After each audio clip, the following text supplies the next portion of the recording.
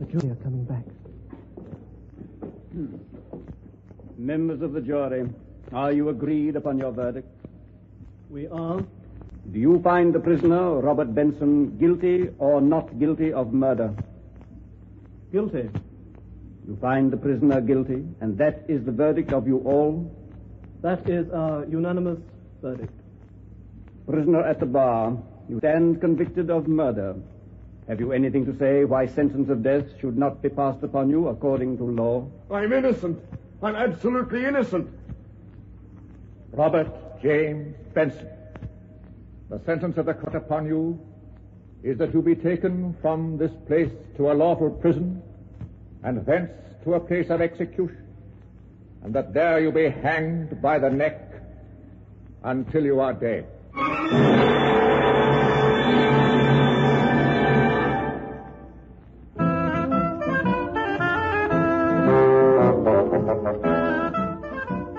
The BBC presents A Case for Dr. Morelle, another adventure by Ernest Dudley, with Cecil Parker as the famous Dr. Morelle and Sheila Sim as his secretary, Miss Frayle. Act of violence.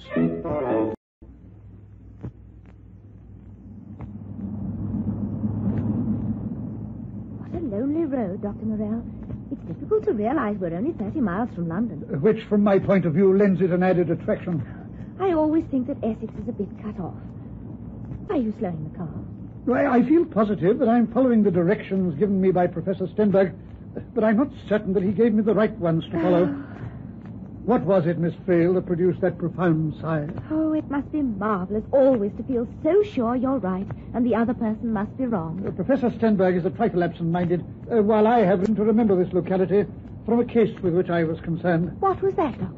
A rather sordid, lurid affair, which wouldn't interest you in the slightest. But I recall that there was a less devious road than this to Lower Ashton.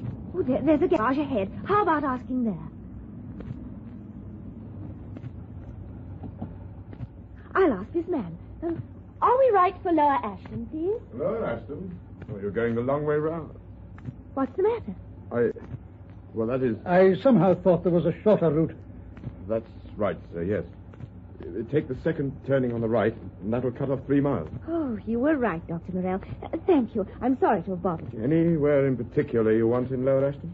Professor Stenberg's house. Perhaps you know it. You'd have gone miles past there. This other road, you can't miss it. Thank you. Good afternoon, miss. Good afternoon, Doctor.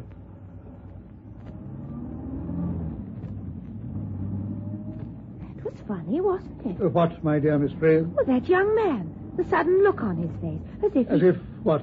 As if he'd seen a ghost. I wasn't noticing anything particular. Of course you were. I believe it was something to do with you. What aroused that dark suspicion in your mind? The way he acted.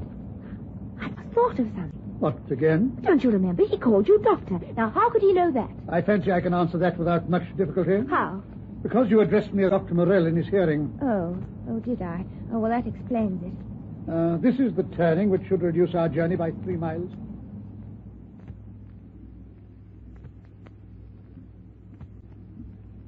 There are more houses now, Doctor. We shall soon be there. I recollect this neighborhood. Oh, yes, that case you mentioned. Look, there's a signpost. Lower Ashton, half a mile. Thank you, Miss Frayle. Oh, and do you see that poster? A concert at the village hall. What fun. Oh, look, Doctor, Robert Benson's performing. So I observed. The young man at the garage. That's what I was thinking. But what, Miss Frayle?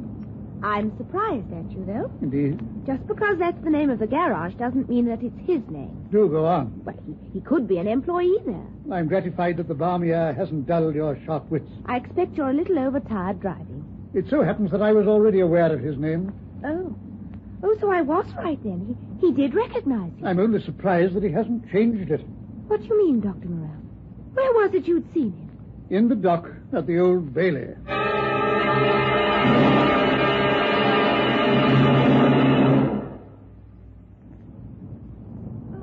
Lovely house, it's Doctor, with all that garden. I'm glad you're impressed. Oh, that's Professor Stenberg coming down the drive. Hello, Professor Stenberg. How nice to see you again, Miss Frayle. Lovely to see you, Professor. Oh, it's very good of you to come, Dr. Morelle. Delighted, I'm sure. Come in, Miss Frayle. The garage is at the back, Doctor. You'll find Staples, my man there. He'll take your cases up to your rooms. I'll take the car round. Oh, it's such a delightful old house. I hope you'll enjoy your stay. I know I will. Come into this room. It overlooks the gardens. Oh, what wonderful big windows. I enjoy sitting here in the evening to listen to the birds. Sometimes at night you can hear the old owl hooting in the wood.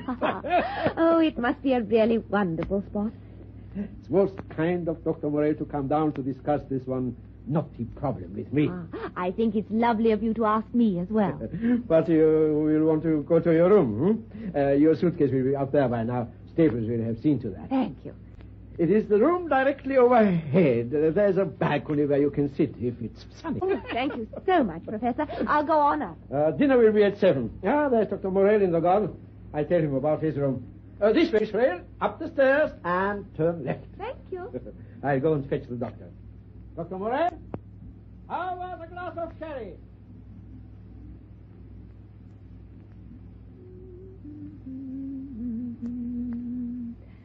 Oh, it's so quiet and peaceful after London. Extraordinary meeting that young man like that.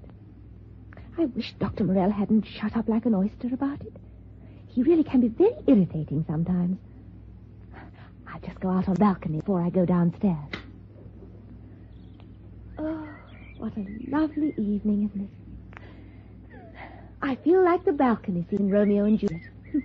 Not that anyone's ever likely to mistake me for Juliet. Oh, what a pity Dr. Morelle isn't down in the garden. But there is someone there. It can't be Dr. Morelle. He's in his room. Perhaps it's the gardener. Why, he's looking up here. What is it? I want to speak to you. Can't you nip down for a minute? You're the man at the garage. You were with Dr. Morelle. You've got to tell me something. And I thought it was going to be quiet and peaceful. Better do what I say for Dr. Morelle's sake. What? I'm warning you. Oh dear. All right. We'll wait there and I'll come down.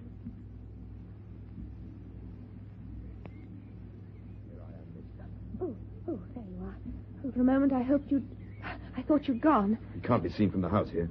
We can be heard, and if you try anything, I'll scream my head off. You know who I am. You know I'm Robert Benson, don't you? I suppose you are. And Dr. Morelle recognized me, just as I recognized him. He did know your face, yes. And what's he doing snooping down here after me? I don't know what on earth you're talking about. Why can't he let sleeping dogs lie? Really, Mr. Benson, unless you've got something to tell me, I've got something to tell him, all right.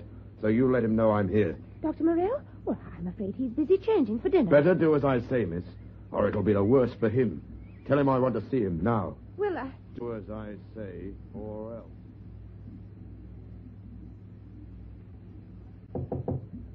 Come in. Oh, Dr. Morelle, the man from the garage, he's in the garden. Young Benson? Yes, he insists on seeing you. Does he?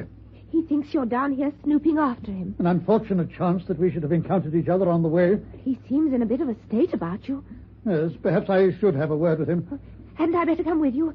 Supposing he's got a gun or a knife. I don't think you need have any fears for my safety. Well, if you're sure you'll be all right. I'll go and speak to him. I should have changed my name and gone to live further away. Only changing a name isn't so easy. I had a chance at this garage business. Nobody tweaked me. But now you have to come down here. What induces you to imagine that I have any interest in you? Well, you were at the Old Bailey when I was convicted. When they tried to make out I killed that girl. When they subsequently realized that there was a flaw in their case, the prosecution, as much as your own lawyers, were responsible for establishing your innocence. It may interest you to know that I added my voice to those who believed someone other than yourself was the murderer. Then what are you doing here? You're not going to tell me it's a coincidence. Coincidence has a long arm. My presence at Lower Ashton is concerned entirely with Professor Stenberg, and nothing whatever to do with you. You expect me to believe that? Who knows? Your curiosity may yet be satisfied.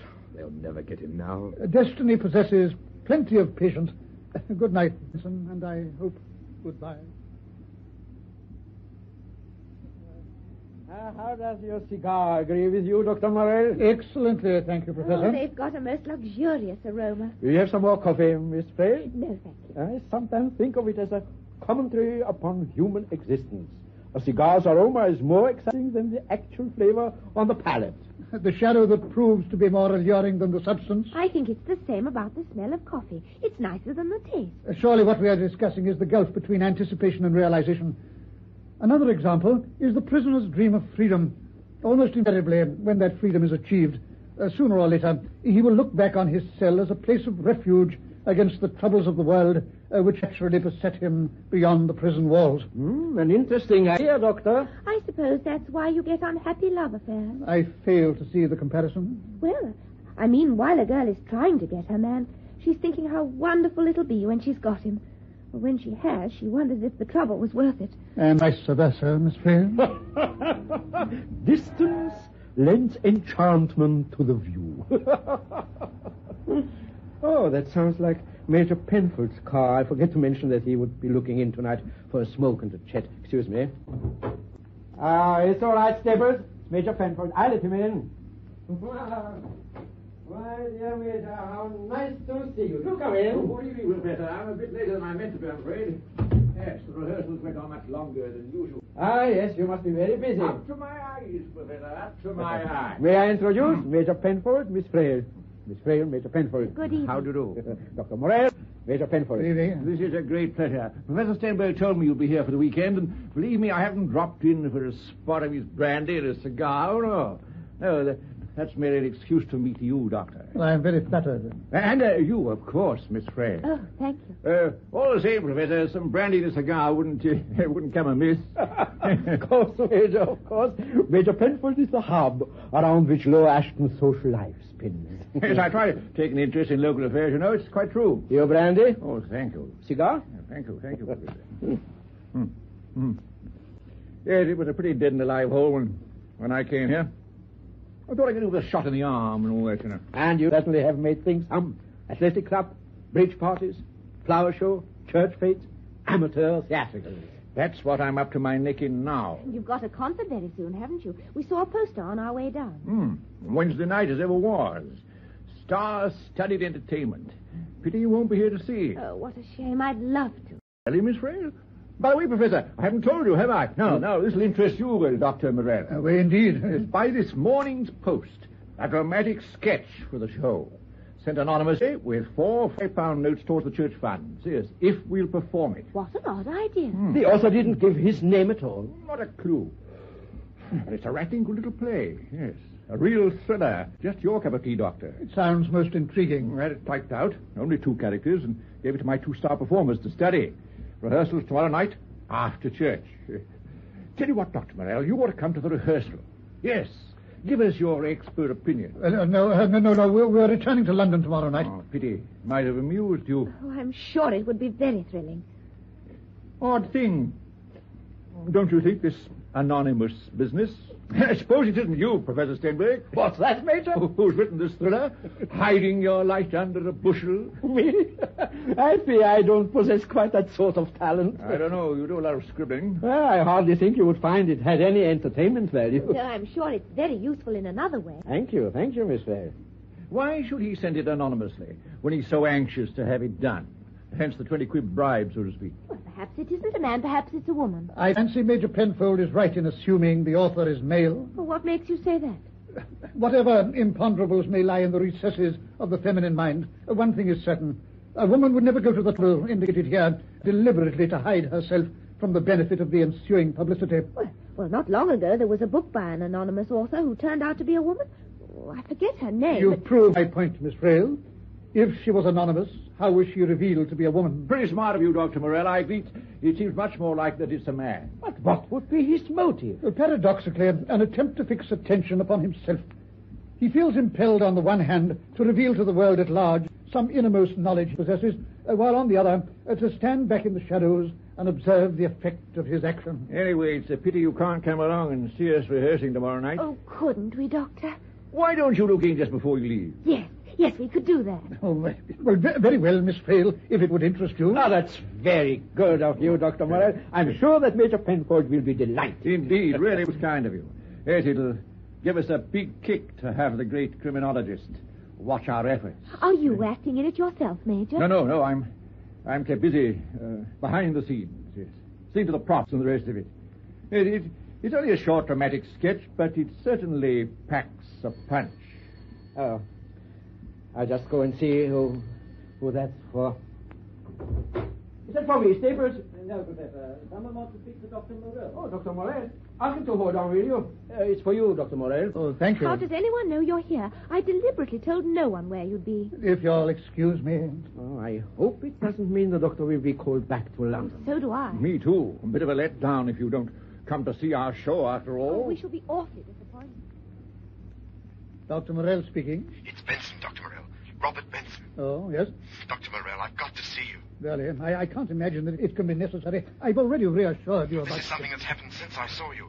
You've got to help me. I don't quite see how I could. You can, believe me, or I wouldn't be phoning you. And when I explain it, you'll see. But when? As soon as possible, tonight. This is preposterous. Oh, look, Dr. Morelle. I'm talking from the garage. But I can meet you in about half an hour's time outside Professor Stenberg's house. We can talk there quietly. In half an hour? At 10. Make an excuse to get some fresh air. I'll be waiting at the drive gates. Oh, this is most inconvenient. I'll be there. 10 on the dot by the gate. And I beg of you, be there, too. And this is supposed to be a quiet weekend. Thanks for the nightcap, Professor. Yes, that brandy really hits the spot. You'll have one for the Rose, Major? Oh, no. Oh, thanks. I'm driving. Ah, here's Dr. Morelle. Was it anything important, Dr. Morelle? You haven't got to rush back to London tonight. No, I'm glad to say no. So we'll see you and Miss Frayle at the rehearsal tomorrow night. Oh, we're looking forward to it. You'll come along, too, of course, Professor. Oh, that's very kind of you. I'd like to. Well, I must be on my way. Good night, Miss Frayle. Good night, Major. Good night, Doctor. Good night, Professor. Good night, Major. Good night.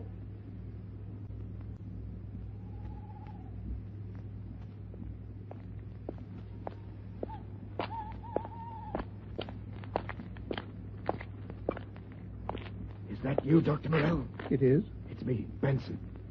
Listen, Doctor. Someone in this town is out to ruin me.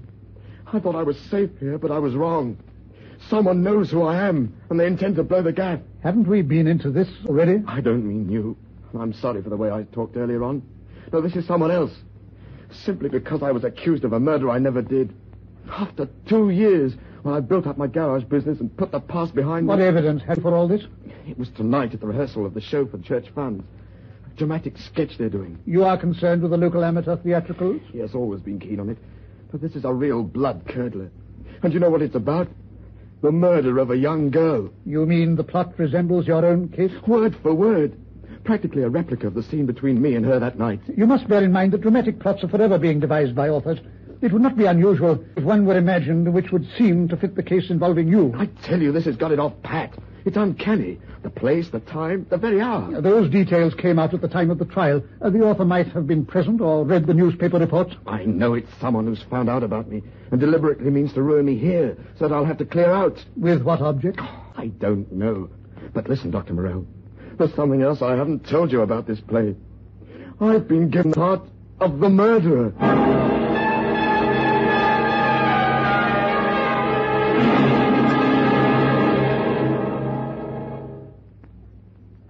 Business, Dr. Morelle. Yes, I somehow imagined it might intrigue you. Where is Professor Stenberg? Oh, he went off to his study for a few moments. He works late, too, Doctor. Quite, Miss Frayle.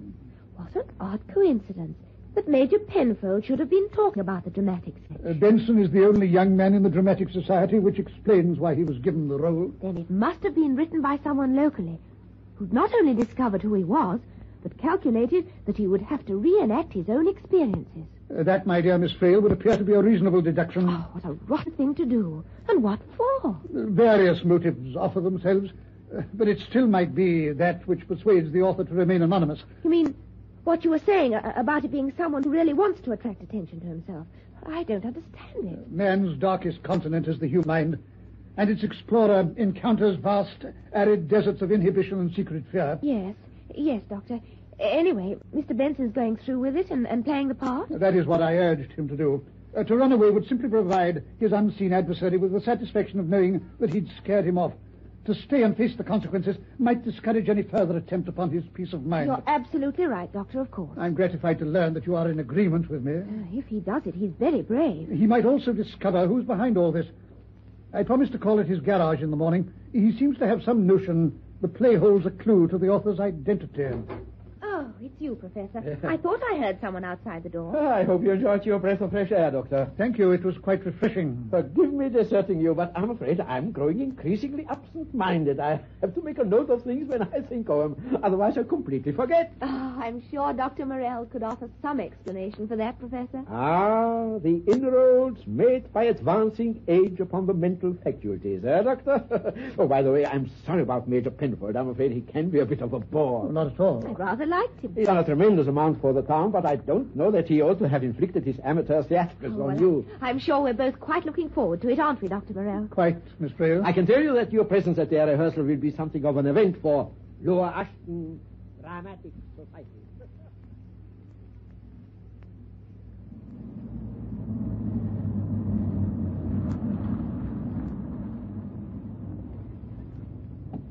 Mr. Benson's waiting for us. Good morning, Dr. Morelle.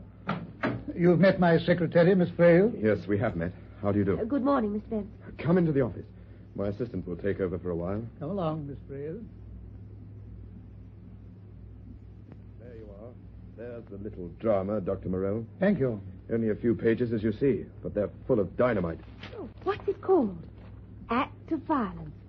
That's a gripping title. It's gripping, and no mistake, in every sense of the word. Just you read the lines before the curtain, Dr. Morelle. Shall I read it with you, Doctor? Yes, go on, Miss Frayle. Go ahead. Oh, this is really rather fun, isn't it? Fancy, I've never acted with you before, Doctor. It isn't much of a part for the girl, as you'll see. Oh, no love scenes. Come along, Miss Frayle. I'll begin here.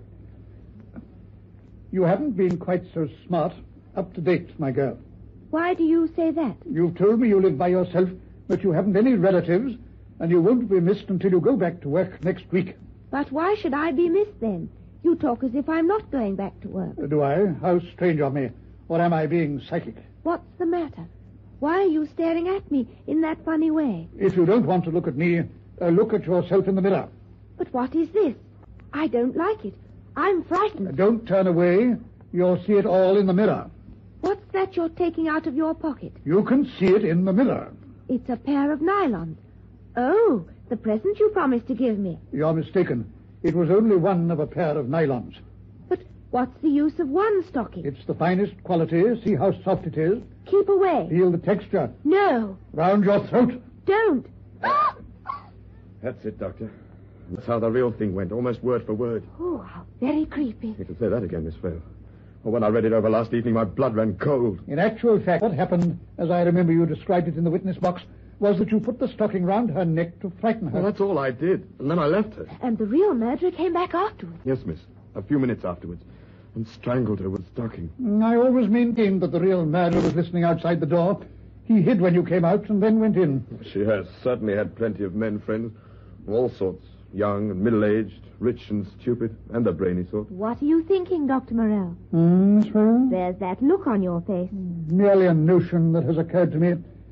Then we shall be at this evening's rehearsal, Benson. Just to give moral support. I'm going through with it. Dr. Morelle was right. I know, he always is. I'll show this anonymous so-and-so that Robert Benson doesn't scare so easily. There is one step you can take by way of an experiment which might prove fruitful. Huh? What's that? Listen carefully and follow my instructions.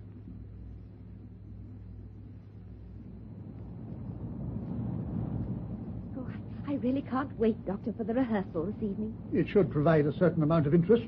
All the same, it still baffles me that anyone could go to such lengths. It is characteristic of the twisted mind to seek to achieve its purpose by twisted means. The author of this play, not inappropriately titled Act of Violence, evidently bears some dark secret in his soul whose weight is proving too much for his conscience. He can expiate his guilt only by making full confession in public. Oh, it's most fascinating in a horrid kind of a way. Oh, there are the drive gates ahead. Oh, what a lovely old house the professor's got. I'll turn the car in here. Oh, and there's Professor Stenberg waiting for us. So I see. He's coming with us to the rehearsal tonight, isn't he? Yes, Professor Stenberg will doubtless be quite interested in what transpires. Hello, Professor. We're back. Hello, Miss Frayle. Smart up to date, my girl. Why do you say that? You've told me you'll live by yourself, that you haven't any relatives, and you won't be missed until you go back to work next week. I think you acted the part just as well, Dr. Morelle. Quiet. But why should I be missed then? You talk as if I'm not going back to work. Do I? How strange of me. Or am I being psychic? What's the matter? Why are you staring at me in that funny way? And I was as good as her. You don't have to look at me. Something's different, Doctor. Shh. There's no mirror. Quiet. But what is this? I don't like it. I'm frightened. Don't turn away. What's that you're taking out of your pocket? You can see for yourself. Oh, it's a pair of nylons. Oh, the present you promised me. You're mistaken. It's only one of a pair of nylons. What's the use of one stocking? It's the finest quality. See how soft it is. Keep away. Feel the texture around your No, throat. don't. Oh! Oh, that's the curtain. What did you think of it, Professor? Very dramatic. Everyone will be hanging on to their seats on Wednesday night. But the ending is a bit different. Dr. Morelle, where are you going? A word of congratulation to Major Penfold. He's bound to be at the back of the stage, running the show. I'll find him. I'll stay here and keep the professor company. Yes, do that, Miss Frayle. Thank you, Miss Frayle. Are you looking for someone? Major Penfold. Oh, behind the scenery on the other side of the stage. Thank you. And may I congratulate you on your performance? Oh, how very sweet of you. Hello, Major Penfold. Dr. Morelle. May I offer my congratulations to you? But you appear a trifle agitated. Of course, the whole thing was ruined. Indeed. The mirror. There was no mirror. He should have strangled her while she was looking at him in the mirror, and it wasn't there. Was its presence so important? Don't you understand? That's what really happened. That's why I wrote it. That's why... Oh, my heavens, what do I say? Nothing that surprises me, Major Penfold. You mean you knew? You knew all along. It was evident that the anonymous author was someone living locally. I had already reached the conclusion that he felt an obsessive urge to confess some deadly secret. From my own inside knowledge, it became obvious to me, moreover, that the author knew a little too much about the Robert Benson murder. My head's spinning. I must get some air. The position of the mirror, that was something which no one but the murderer could have known. I must open the door. It was to be your fate to come here to live, to encounter the very man who might have hanged for your crime. You can't prove anything. Leave me alone. Your conscience will never let you rest. I can't breathe. Let me get some air. Oh, there you are, Dr. Morelle. Well, what did you think of it? Most satisfactory. You followed my instructions to the letter. Oh, was that Major who went out? He was in need of a little air. Well, where's he going off in his car? What the devil, we've got more rehearsing to do. You needn't trouble yourself about acts of violence. It was a case of one performance only. He's driving at a lick. What's come over him? He's stepping on it. What were you saying, Doctor? Doctor, oh, there you are. Hello, Mr. Benson. Where's Major Penfold? Well, he's just driven off in his car as if the devil was on his tail. What's that? It's the Major. He smashed his car. That flash in the sky. It's caught fire. You can see the flames. You saw the crazy way he drove that car, Doctor. Yes. You think he did it personally? Dr. Morelle, what's happened? He did. Major Penfold deliberately drove to his death.